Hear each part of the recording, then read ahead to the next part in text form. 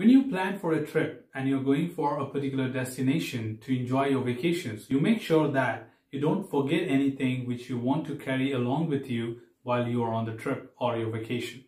And that's where you create a simple to-do list to make sure that you list down all the things which you want to carry along with you for this vacation. And the only reason you create this to-do list is to make sure that you don't forget them when you are on board. And that's where the same way in testing we create the entry and exit criteria. So in this tutorial we will be understanding what exactly entry and exit criteria are in testing and how they act as very helpful and vital step in order to make sure that what we have done and what need most to be done.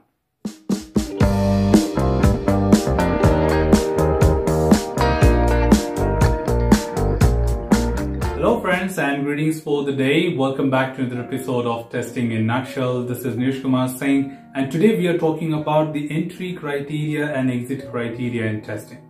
Now first of all, what exactly these criteria are? It's just like a criteria which set up certain standards, certain activities which need to be performed in order to start testing or stop testing, respectively when we talk about entry criteria and exit criteria. Now the very first thing, what does it comprise of? When you talk about entry criteria and exit criteria, they consist of a checklist which has various entities being marked as one of the parameter which declares that if this activity is done, you can actually start with a particular activity of testing. Now first of all, a checklist or this entry and exit criteria can be used at any point in the development lifecycle. It's just not limited to testing.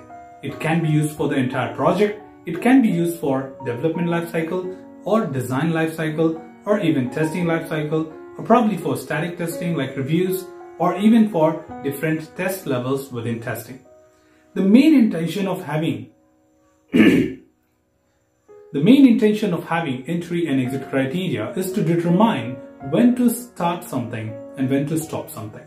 For example, if we talk about entry criteria, it may include that whether the code is available to start with the testing, whether the environment is set up correctly and verified, whether all the requirements are converted into test cases, whether do we have valid set of data to evaluate the functionalities, and lot many other things. At any point of time, respective to what you have created the entry criteria for, the entry criteria may vary and will be different. For example, the entry criteria of a review will be different than entry criteria of unit testing. Same way, unit testing entry criteria will be different than the entry criteria of performance testing. Well, similarly, on the other hand, we have exit criteria, where exit criteria is to determine if you have done or performed the given activities and you are good to stop testing now. Now, when you talk about exit criteria, it may include, for example, the desired coverage, the desired number of defects which are still open, which is allowed and they are in the permitted limit, the budget allocated for testing. If you run out of that, you have to exit. And unfortunately, you talk about the time, the schedule which is allocated for you. You keep on monitoring such things. What about residual risk? That which is in the agreed limit, the coverage which you have achieved. So there are many such things which will determine whether you have completed what you were supposed to complete before you can exit or stop testing. So exit criteria from time to time will be evaluated to see that how much we have worked and how much more we need to work in order to meet the exit criteria to stop testing.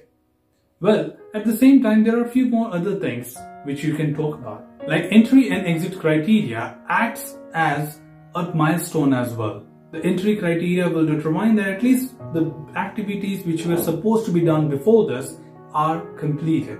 And then you can start with the next phase of it.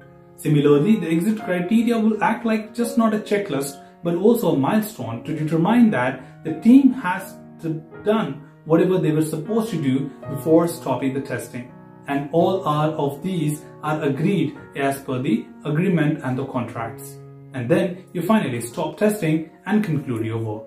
So yes, today we understood that what exactly entry and exit criteria is and how exactly they can add more value, and definitely to assure that you have not forgotten anything before starting a particular phase or process within the life cycle of development.